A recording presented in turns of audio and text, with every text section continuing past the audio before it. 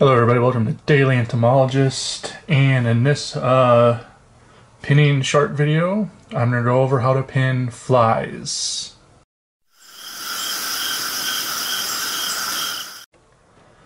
Alright, so you can see here, I have a couple robber flies that I'm going to use for my demonstration in this video. Robber flies are one of my favorite groups of flies. Just awesome flies. So I'm gonna move this one out here. I'm gonna show you on this bigger one here.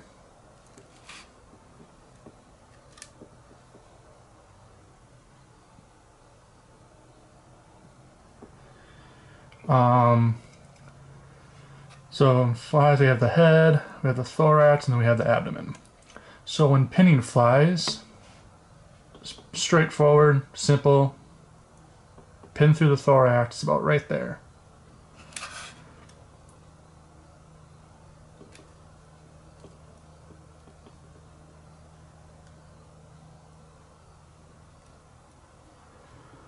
Once again, you want to get it as straight as possible.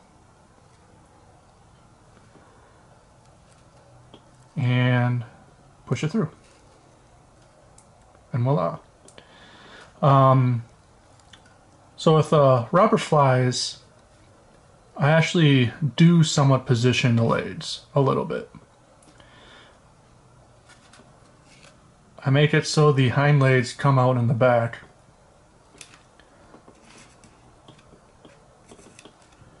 And the forelegs, the front couple pairs of legs,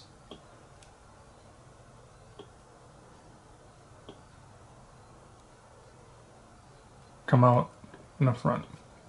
Looks like it's missing some tarsi on on one of the legs. So I get it down.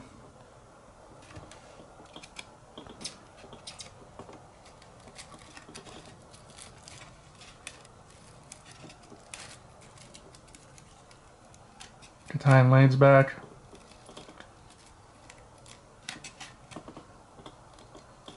I have the front legs like tucked but still out. And voila. That fly is positioned and ready to be dried in my collection. So, as I said, simple, straightforward.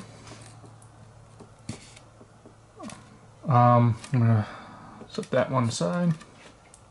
It'll be the same thing on that one. Here's some other examples. You can see this is a bee fly here. And a pin through the thorax, even though it's kind of difficult to see in this type of specimen. Here's a good example right here. We have this tachinid fly.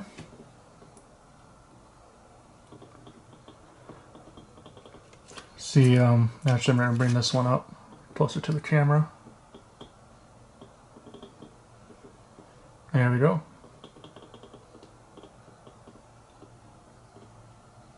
Let's see, pin right through the thorax there. I didn't really position the legs on this fly. I usually don't position the legs on most other flies. I just keep the legs tucked in somewhat. But yeah, beautiful specimen right here. Pin right through the thorax. Now, in the really vast majority of flies are too small to pin. So like this mosquito here. You can also point flies.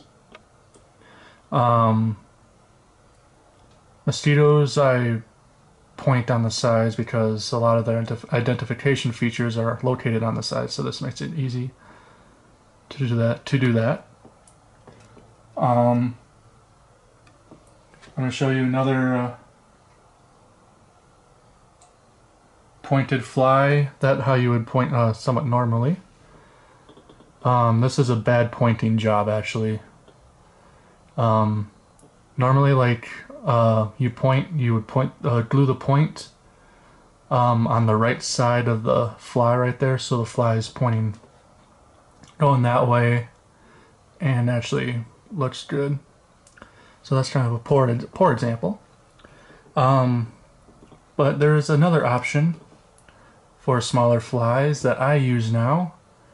Is I double mount. So here you have this fly, and I mount it on a minute pin.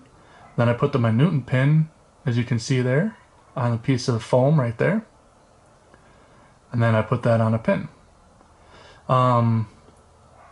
This method isn't for everybody. I like this method because to me it's my personal preference. It's more aesthetically pleasing, looks nice, and works just fine.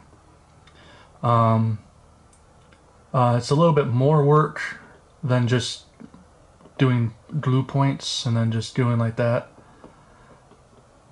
but I like the results of it. It looks nice, it looks clean, and you get good specimens out of it.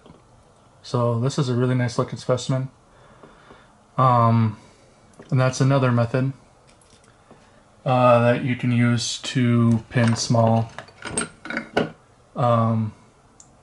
So here's like the minute pins I use. So yeah.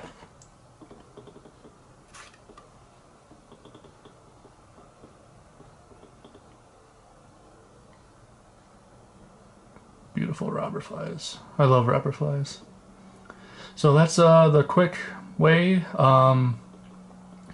Show you how I pin and mount flies.